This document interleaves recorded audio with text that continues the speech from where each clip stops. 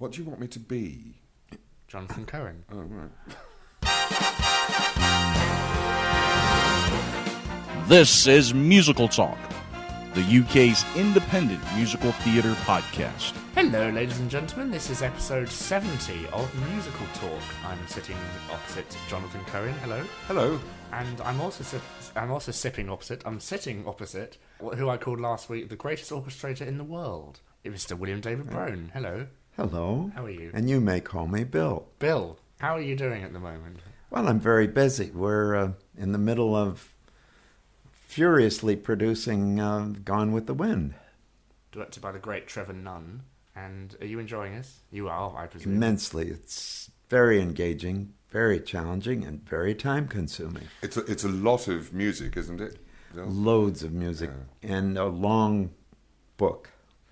Hugely long. Yeah. But, you know, it is truly a book. He's not in any way trying to replicate the movie.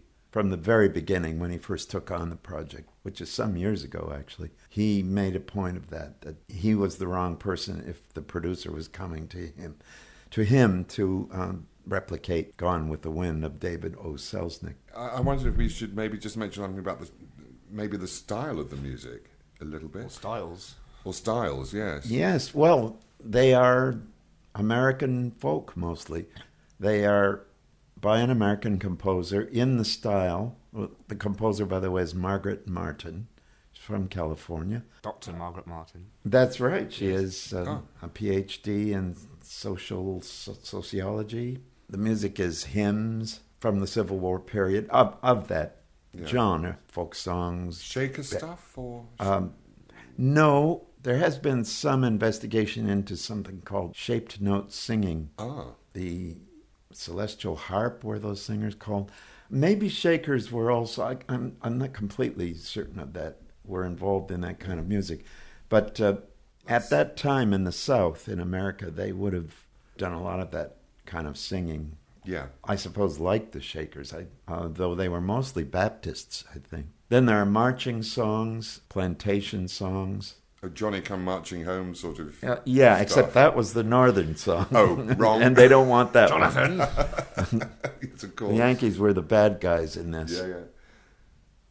Which is, I think, one of the reasons it became such an important book, because it challenged, at the time, what was that, 1938 or 39 or rather, it challenged the notion that the good guys were the North, obviously, the victors, and usually the victors are the good guys, aren't they?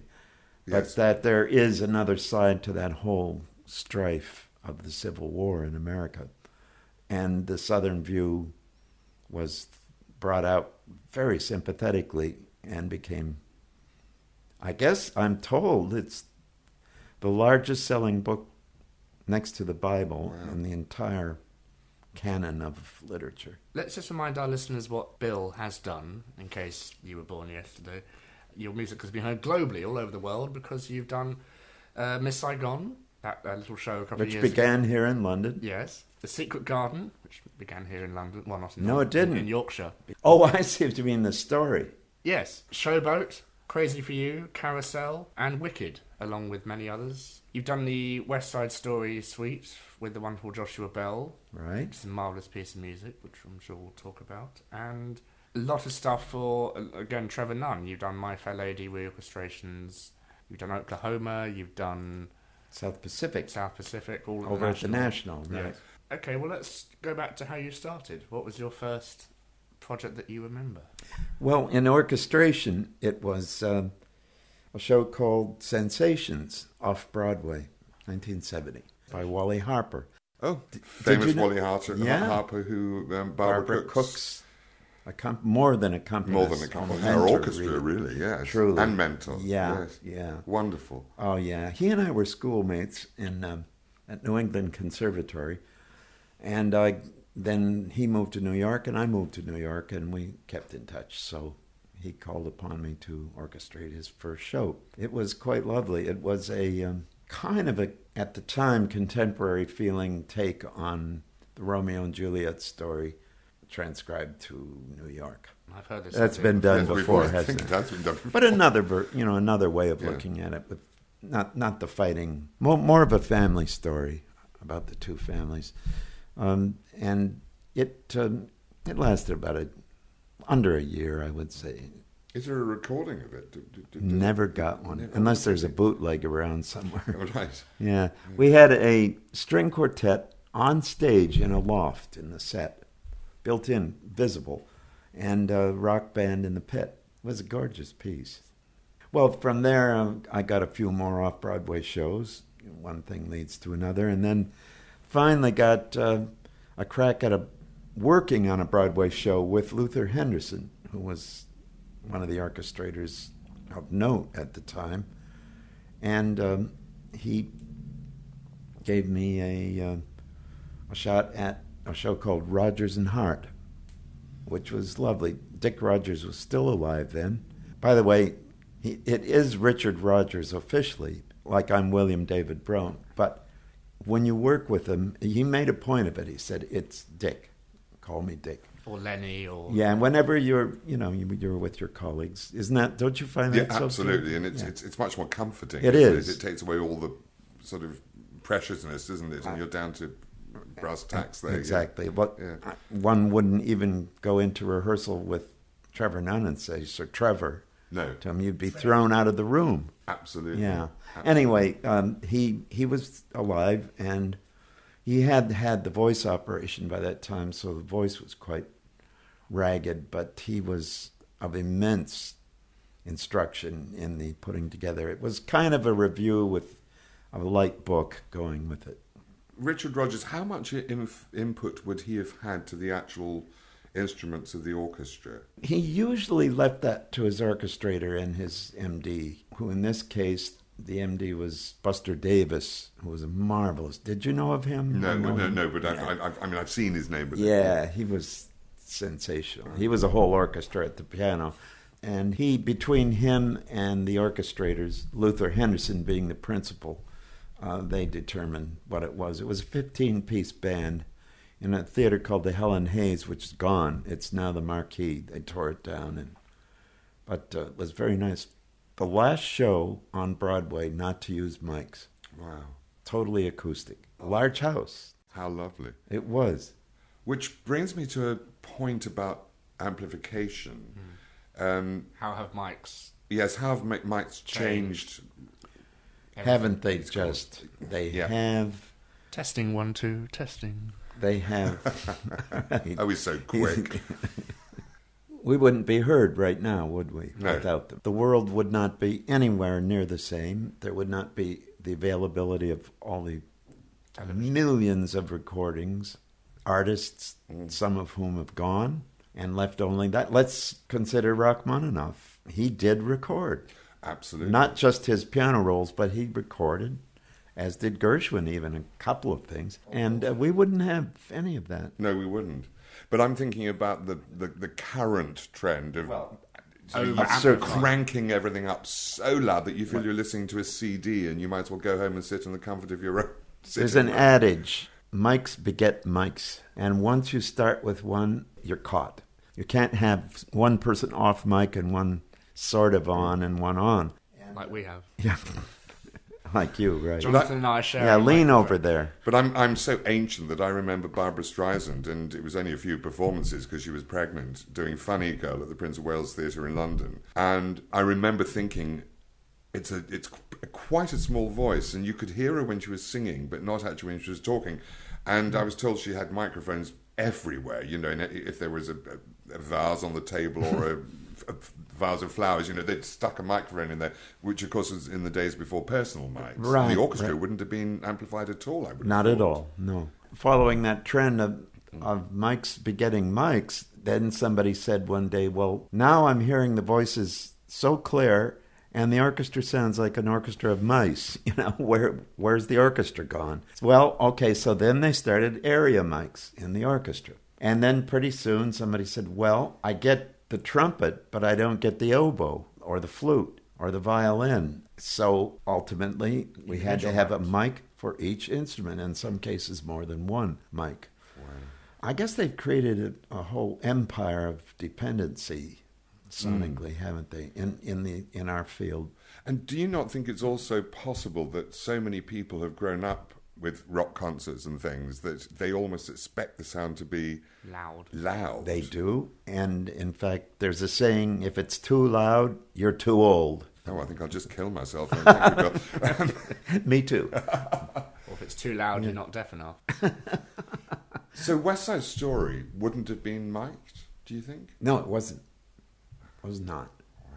The first miking was in Hello Dolly, which is pretty close to that time. But and would that have been personal mics you're talking no, about? they were so-called shotgun mics, or what you were speaking of in the vase hidden here, in the foots also. Actually, do you know, I remember doing something called Rock Carmen at the Roundhouse here. You're absolutely right. And they were they shotgun something like that? Rifle mics. Well, that would be the same. And they were same terrible thing. because they'd have them all strung up next to each other along the front.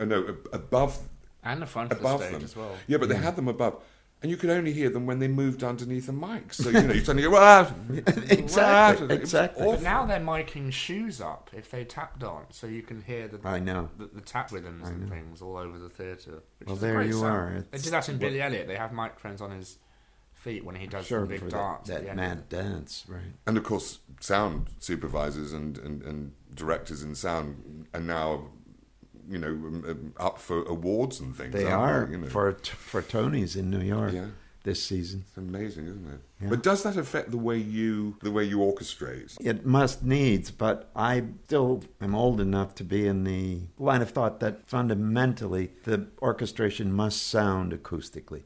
If we had our orchestra for Gone with the Wind in this room, we'd barely fit them in, but we would have an orchestration the way I think it should sound. Which would balance itself acoustically. It would. And incidentally, then the players rely on their automatically on their musicianship to balance. Second trumpet should be a little less than first, or the clarinet should be under the voice. One must always remember we're almost always accompanying, aren't we?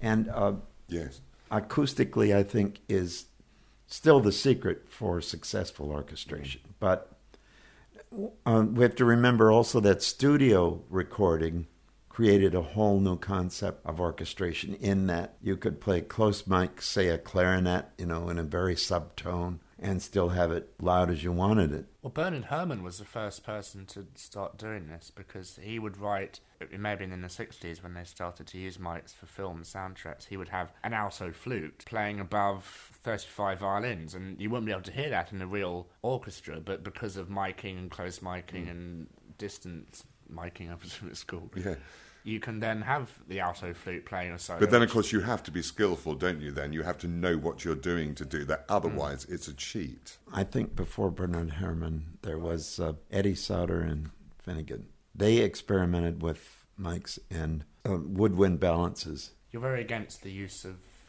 synthesizers for the sake of real instruments in an orchestra, aren't you? I am. First of all, I think it's a tragedy that musicians are losing out to these. I mean, musicians are... Well, they put you out of work machines, aren't they? They are. It's the Industrial Revolution all over again.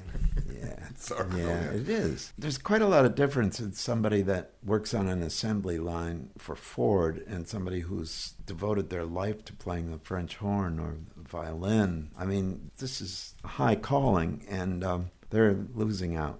It's a very sad situation. I, for one, will not be a part of that process. Now, mind you, synthesizers can be very useful in the orchestra. It's just that role that you described of supplanting. But if they're copying, exactly, if they're copying what the orchestra... And it can't be the same because there's no personality in there. There's no breathing in it, and there's no bow moving at a different speed, at a different pressure. Which creates that sort of wonderful richness and depth. Right, and a change of vibrato. I mean, the vibrato is laughable on synthesized instruments because... It's so immediate. Yeah, or even if it starts up slowly and builds, it's still always the same thing. Absolutely. And it's the same. Yeah. An oboist, say, playing a passage may start with no vibrato, and he may decide the whole passage wants no vibrato, but he'll make the expression through the change of color and the growth of dynamic and the sound and the way his breath is first coming out and then gradually losing that lung full of breath. I mean, it's so subtle and so nuanced. I was going to say that's the subtleties of individual playing, isn't it? It is. The problem is with MIDI now, if you play with it enough, you can get subtle differences between the notes and the expression and things, but if you press stop and you play the piece again, it'll sound exactly the same. There's no way to have a random generator of expression, which is what a human can do much easily than a computer. Yes, and It's not random with the human. That's the point. No. Expression is part of their being as a musician. Exactly, they're expressing themselves. That's why no two players will sound the same. Quite. Which is what makes music such an extraordinary... I have yet to hear what you're describing. It is possible. I know this is possible, but then what is the point? Because it takes so long to do it. You'd have to program it so slowly. You know, you might hire someone in to come and play the actual instrument to be quicker. It's almost like that robotic voice. Right. Welcome to BT Amplified. Hideous, isn't it?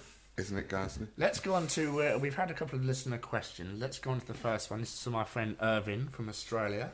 Hello, Irvin. Where Wicked is soon to open, isn't it? Yes, it is.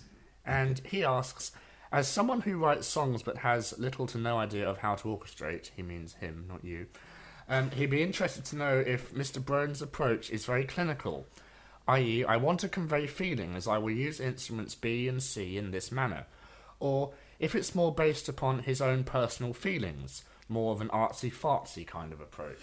It is feelings, of course. We pride ourselves in being interpretive artists, all of us, as players or as orchestrators. And I think feeling is the first thing that governs. I think technique is perhaps, of course it's necessary, but it recedes into the background in your brain, and the, what is it, the left side comes... The left side the creative side, is it? The creative side is the right side. Oh, the right side. I think it's the right side, isn't it? But it's always the opposite. Well, I'm dyslexic. So, no, in any case, feeling is what takes over. I think as one listens through the years, sort of stores up sounds that one likes a lot in the head. But isn't it also true that, I think there's another question, I might be preempting that one, about technique. Yeah, it's the technique of orchestrating. There's a question from Starry Harlequin who asks, is there a lot of training related specifically to orchestration, or is it more of an innate ability? Well, innate happens to apply to just about anything people undertake. You can be an innate surgeon when you're 7 years old, I suppose. But, of course, that's helpful when that's there. But we've actually talked about this before, Bill, haven't we? And really, you do learn, do you not, by listening? Indeed. It's the ears always, isn't it? But you do have to training. You have to know... I don't know what the range of the instrument is. You do. It's easily learned. It's like learning a typewriter keyboard, I suppose, eventually. But it's then you just make use of these things. The excitement of what a sound, when you have heard it yourself, does to you is what catapults you into orchestrating and recreating those sounds on the page. I can still remember the first time I heard a cinema organ when I was a little kid. And the thrilling feeling that this thing provided, no speakers, by the way, or a passing street parade, standing with my mother and father on the curb, feeling that visceral response of the bass drum coming up right up from the floor up through. And that immediacy, it's almost like an earthquake as they go past, isn't it? It's that sort of immediate, I think. Yeah. I can remember having... orchestration books. I think there was one by Hindemith. No, yes, there is. There is, isn't there? Yeah. I've got several huge, and they all say do this, don't do this, and don't do that. But after you've done that, do this and do that. It's like learning if you're learning Bach chorales, so you don't do parallel fifths and fourths and things. Mm-hmm. Once you've done that, then you can break the rules, can't you? You can. It's important to know the rules, I think, to begin with. It is, and then one experiments and creates their own sound. I would imagine Ravel broke a lot of rules, didn't he? Yeah. Debussy. But he would have started, wouldn't he, knowing... Yeah. And would still be able to teach somebody the rudiments and the fundamental I have a question stuff. if either of you have heard of something wonderful which I learnt about called the harmonic series. Yes? What about it? Do you mean the tone row, or what do you mean? The overtones, yeah. Oh, the overtones. It was something which... It started off as an octave, then a fifth, then a fourth. And if you look at that, really is the history of music. The early music was very octave-based, then the medieval music came in, that's very fifth. Then Organum. Then the fourth was introduced, then the third was introduced, then the minor seventh was introduced, and it got to jazz, then the dissonance was starting to introduce. Was this not going through all the harmonics? Is this what you're saying? Didn't Archimedes or someone have something to do with this? I think he discovered a lot of that. Oh, we're getting... Pythagoras? Maybe it's probably Pythagoras. Yeah. Archimedes was Eureka, wasn't Eureka. it? But see, there you're into a technical discussion, and it's good to know those things. In fact, it's fascinating. It's fascinating. I was so... It probably wouldn't get you on the subway in New York. When you're faced with orchestrating a score for a musical and the chart is due the next day, you're not thinking about the harmonic series. What was it Previn said? When someone said, he said, do you want it good or do you want it Thursday? Right. And then the answer to that from the producer is both. Yeah. Probably yesterday. Or you won't be paid. Jonathan, what is it about Bill's sound which makes us fans? I would say the first thing I would say that Bill has a remarkable lightness of touch. I don't mean it's comedy. facile. No, I just think it's a lightness of touch. So you're not being bombarded with stuff. It's always very skillful, very tasteful, never swamping the singers. And so many influences are in there, yet it's all Bill, which... Again, your big mentor was Russell Bennett, wasn't he? Was indeed. His first show of note was Jerome Kern's Showboat in 1927. That's quite famous, isn't it? Showboat? Yeah. Never heard of it. Oh, shut up, Nick. Go on. When did you orchestrate? Which version did you orchestrate? I was assistant conductor at Lincoln Center for the 1966 revival with Barbara Cook and William Moorfield, Margaret Hamilton. Then... many years later, I orchestrated, or let's say did the additional orchestrations for the version that Garth Drabinsky produced in Toronto, Harold Prince directed in 1995 or 6. And it went to New York then and then toured. Because it came here then too. David Charles Abel conducted. It was at the Palladium. No, it was at the Prince Edward. Was it? Just after Crazy for You, which was the show that opened the Prince Edward. Which was yours. That's right. As well, yeah. So you've had 3 shows on now at the Prince Edward Theatre. I guess so, yes. Crazy for You, yeah. Showboat. Oh, and Mary Poppins, of course. And Poppins, right. Which I have to say I absolutely loved. I was lucky enough to go to the first night of that because Rosie Asher, who I used to play the piano for, was playing Nurse, whatever her name was. Miss Andrew.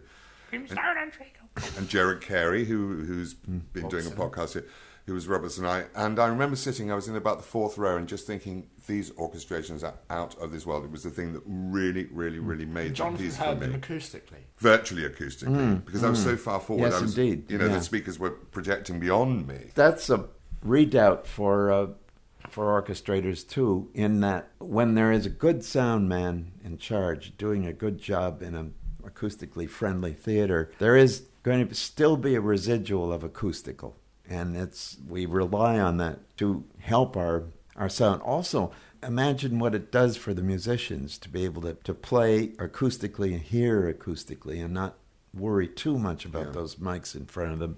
Yeah. And you are a witness to that in Absolutely. what you described. And what was great, of course, the orchestra were in the pit, as opposed to being locked away somewhere. And what was even better was there was a real piano in... Two real pianos. Count them, 2. Well, we're going to have one I used it again in Curtains in New York, and I'm using it in The Present, Gone with the Wind. A Hamburg Steinway upright. Don't think we didn't have to fight to get that. I bet you did. Yep, they wanted to have it sampled, Really? Yep. But yet one of the pianos in Mary Poppins, is this one you're talking about, has also electronic...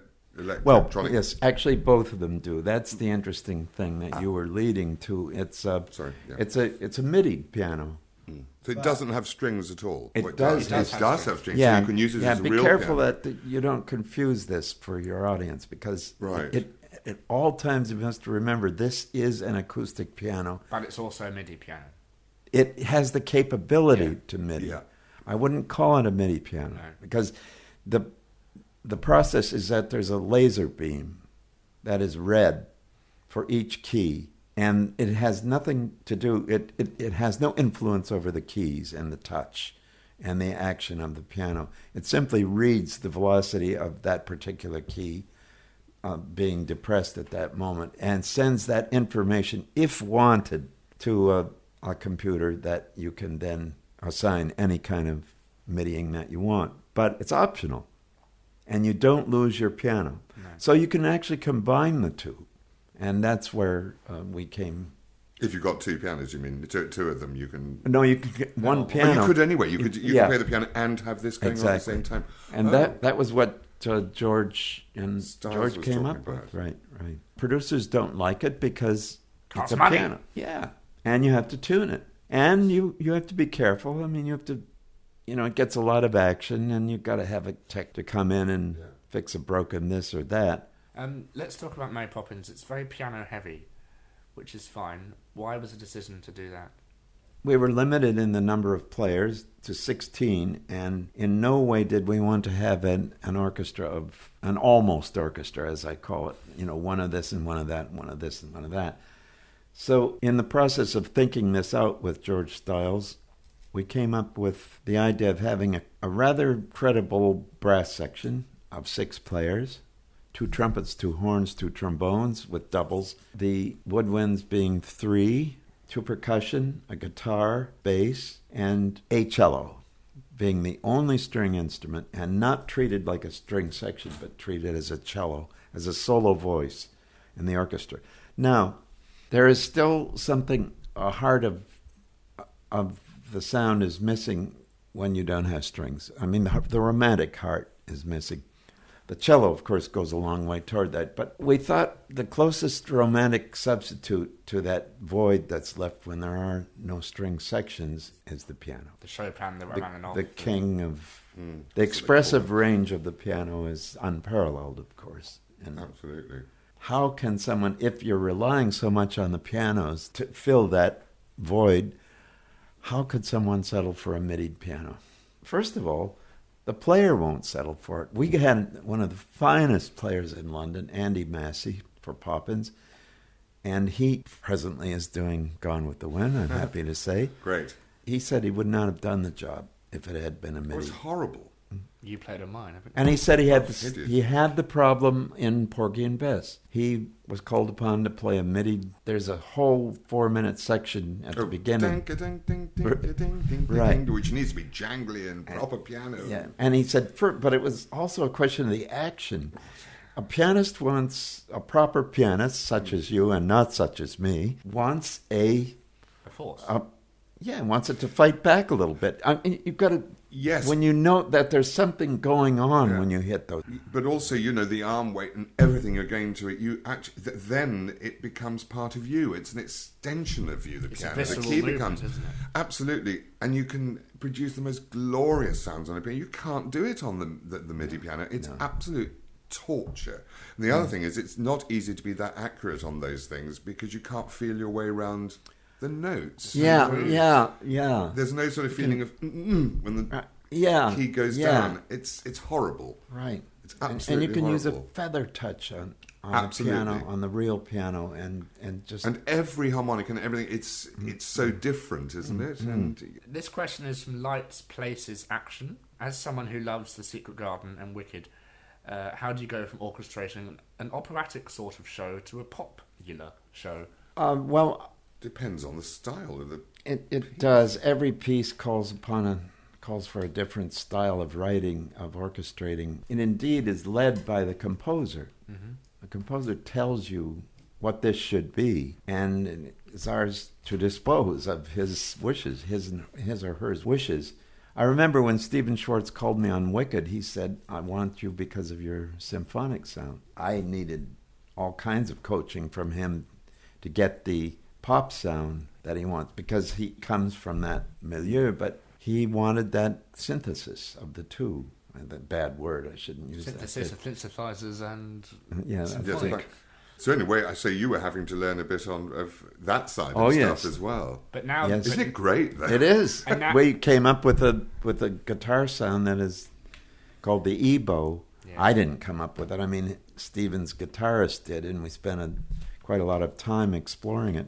That has, I think, brought a new sound. But now it's one of your trademarks, isn't it, from Mary Poppins? 2 shows, I guess it's not yet a trademark. Really. And it won't be in Gone with the Wind. I looked it up on the internet, or we looked it up. Oh, did you? Nick? Yes. Because we couldn't quite see how you played it. It seems as if there's something in the... E-bow stands for electric bow. Yeah. And what it does is it works over the guitar. It hovers. There's an element that hovers over the guitar string. And as you finger the notes, it slowly picks up the vibration. But you are actually holding this thing, aren't yes, you? Yes. Yes, the player has to hold it. He fingers with the usual left hand. And then the right one. That is his bow. Got you. Yeah. It's an interesting sound. A little bit like the theremin. But depending on, of course, on what you want to mix it to be. I think you sampled a theremin in Mary Poppins, because there's a bit where... No. It's an e-bow. Oh, okay. It sounds a lot like a theremin, because there's a bit where Nelius appears, where he comes to life for the first time, and it sounds a lot like a theremin. It can do amazing tricks, the e-bow. Jolly Holiday in slow motion. Right. Mm-hmm. And of course, working with someone like George Stiles, I would think would be great, because he's a musician himself. I mean, he plays the piano and he reads. And it is. It's so gratifying to work with those people. And Stephen Flaherty, who is a conservatory-trained musician. Let's talk about Ragtime, because that is an epic piece. I do. Stephen Schwartz and I agree it's one of the best musicals of the past 50 years, because it's just so well put together.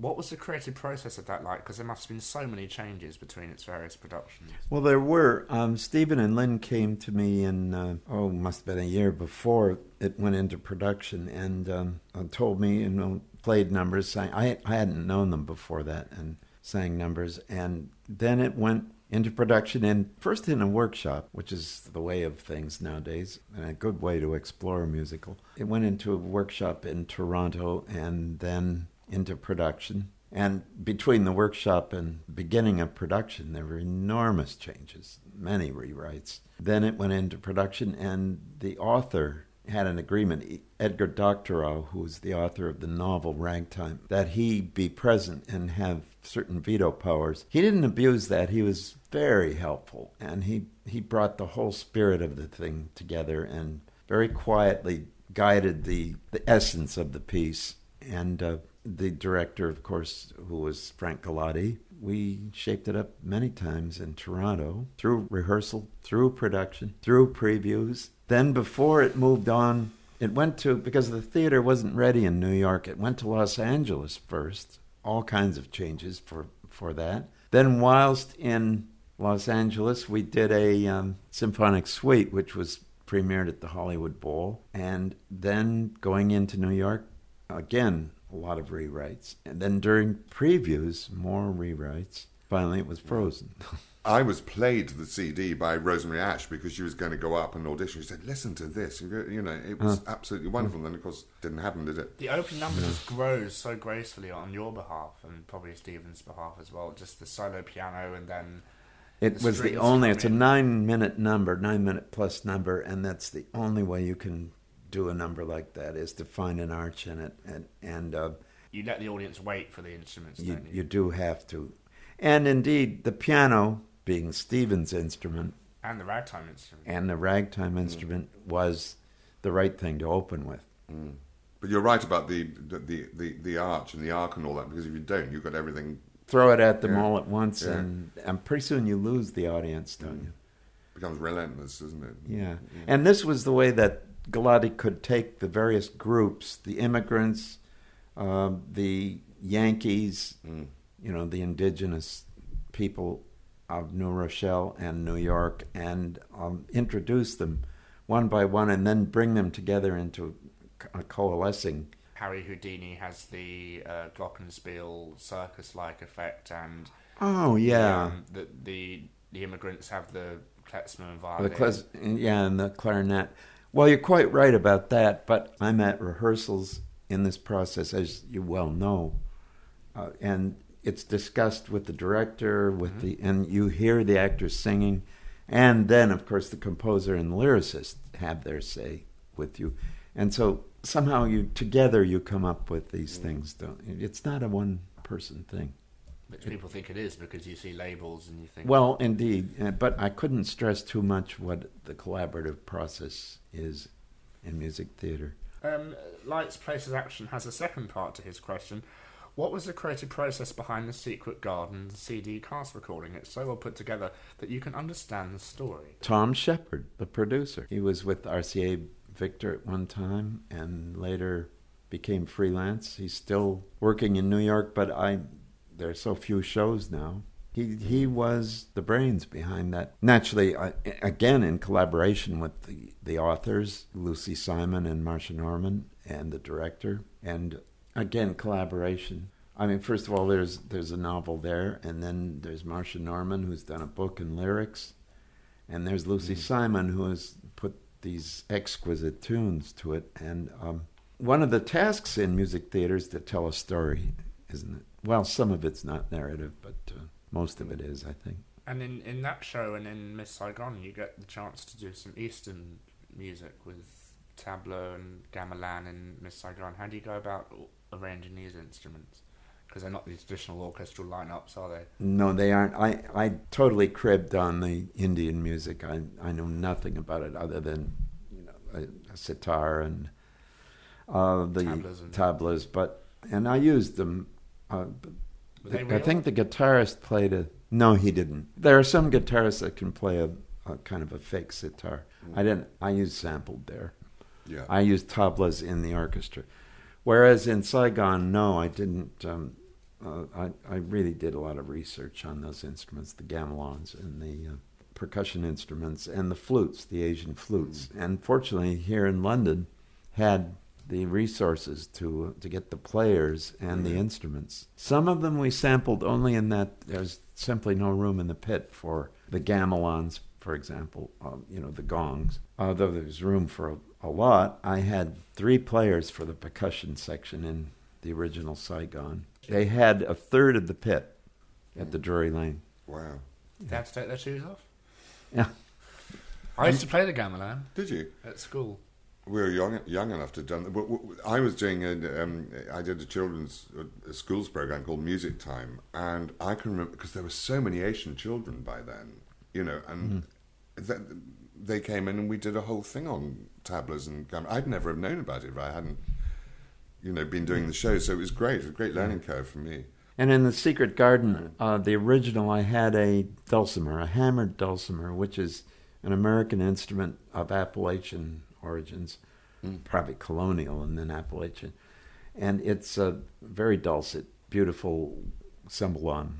It has a character that can't be replicated except by a synthesis, by a sampling, which we had to do because you can't find dulcimer players. But we had a marvelous one in the pit in New York.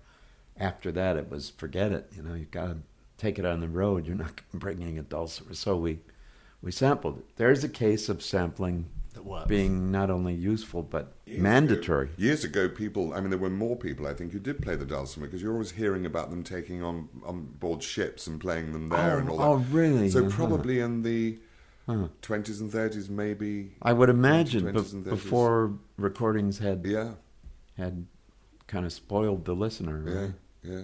Witches of Eastwick. Ooh. What was it like working on that show with the 3 women flying up into the Drury Lane belfry? Well, it was a task. We had a lot of changes in that one too, but it seems to be standard. With your bass harmonica that you use, sampled. Well, unfortunately, yeah, that was just a momentary thing in the orchestra. But the biggest challenge was keeping up with the physical production. That had to go through so many changes. I never saw it, Jonathan, but you did. I did, yes. And in fact, funny enough, I played a couple of the songs that Rosie Ash's Felicia was auditioning for, and I actually trained her up. Well, I trained her up. I coached her through for the audition, of course she got, didn't she? She did indeed, and happily she did. Yeah? Yeah, she was terrific in that part. She sung her evil song with candles coming out of her mouth and stuff. Yeah, she was a bit upset because she had a song went on about the egrets or something, which were cut. Oh, which yes, was cut, it and she was. got There's. quite upset about that, but she got over it. I know. And it was a lovely song. There you are, though. You can't get know, upset when songs are cut, because I'm sure you've sat and had sleepless nights writing songs that get cut eventually. I'm sure you just can't let it get to you. No, but if you're the one singing it, you would be, wouldn't you? And if it's your only song. Yeah. True. And which it wasn't, actually. She did have two. But yeah. She has her dirty laundry bits. And yeah, she has all that. Yeah, it's hard for an. I mean, it's stressful for everybody. Yeah. Putting a musical together, you're really on your toes all the time, but it's still great fun, though. Up to a point, but there's a bizarre thing where, if they cut something or change the order of something, you think, oh my God, I'm never going to get this into my head, and it's all thrown. Then about 3 performances later, you've forgotten it. And that is what it is. Yeah. And pity the actors during previews who, during the day, are rehearsing the changes, which, believe me, are rampant. That evening, they have to go do the old version until it's ready to be teched and put on stage. Yeah. Then they get to do the new version. Yeah. And then, as you say, for 3 nights, it can be quite horrifying. Absolutely awful, because your instinct is to do the way you've learned it. It's gone into the memory banks, hasn't it, and all that. Difficult. It's a war, isn't it, putting on a musical? Yeah. I mean, I haven't really done that much of it. I'm a musical director a few, but the orchestrations I tend to do for stuff that I do for concerts and things, so it's not actually collaborative in the way that you have to be. I think you've got much more patience. You work with your singer, don't you? Yes. So that's sort of clever. Yes, and she will sometimes suggest things. She's great, but I'm lucky she's a very musical. This is Sophie Louise Dan. She's a very musical singer. Now, this musical Wicked, it's quite successful around the world. So it seems. Why? I think we've asked ourselves that question, we being the people involved with the show, over and over. You and I have asked it together. And we have. I'm not sure I have the answer, but one of the reasons may be that it has a magical, it touches a magical nerve somehow, in a nerve that responds to magic in the audience. And it does not just seem to be, as is often reported by the naysayers, a show for teenage girls. Indeed, they are there, but I have never seen such a cross-section of audiences. Because we went to see it in London quite recently, and you were surprised at the audience and how warm they were to the reception and things. They were. Do you have a slant on that? Well, I think it's the misunderstood person finally being accepted into her milieu. And then you also have her fighting against the machine, in a way, which is what the wizard represents, with all his cogs and stuff like that. It's prejudice, isn't it? A lot of it is. Then further to that, then what would you say the role of the music is in Wicked? You're talking mainly about concepts and themes and the book aspect. I think it's because Stephen doesn't use pastiche apart from the wizard in the score. So I think the music moves the audience to this completely different world. Would you agree? It's all that there's weird chord changes in the music, and there's synthesizers. There are. But that A, G minor, F minor, B progression in the opening. Dun dun dun dun. Oh, it's just parallel. Claude Michel does that in Saigon too. Oh, well. Yeah. But I have a feeling, I don't know, because I was in Scotland and there was a bunch of musicians, very young people, who were coming to play some stuff. They sat down and suddenly they opened this music, and it was Wicked, way before it came over here. And I said, oh, that's interesting. What is that? Because I didn't really know Wicked at that time. Of course, I know it really well now because I've had to play for so many people's auditions again, because everybody went up for that, didn't they? And he just said, they both said, we just love the music. So there's something that's got the young people by the throat, and they absolutely have gone mental. I mean, it's bizarre. It's become almost cultish in that way. That what leads one to wonder if there's a little danger in that, if it won't, in a couple of years, seem like an old hat, like something quite passé. Well, I mean, how can one really project? Well, I mean, I suppose, if you're looking at Stephen Schwartz, I mean, things like Godspell went on, they were so popular at the time, weren't they? They were. But now it's and then Pippin. But Godspell was the big one. And wasn't The Baker's Wife him as well? Yes. It was.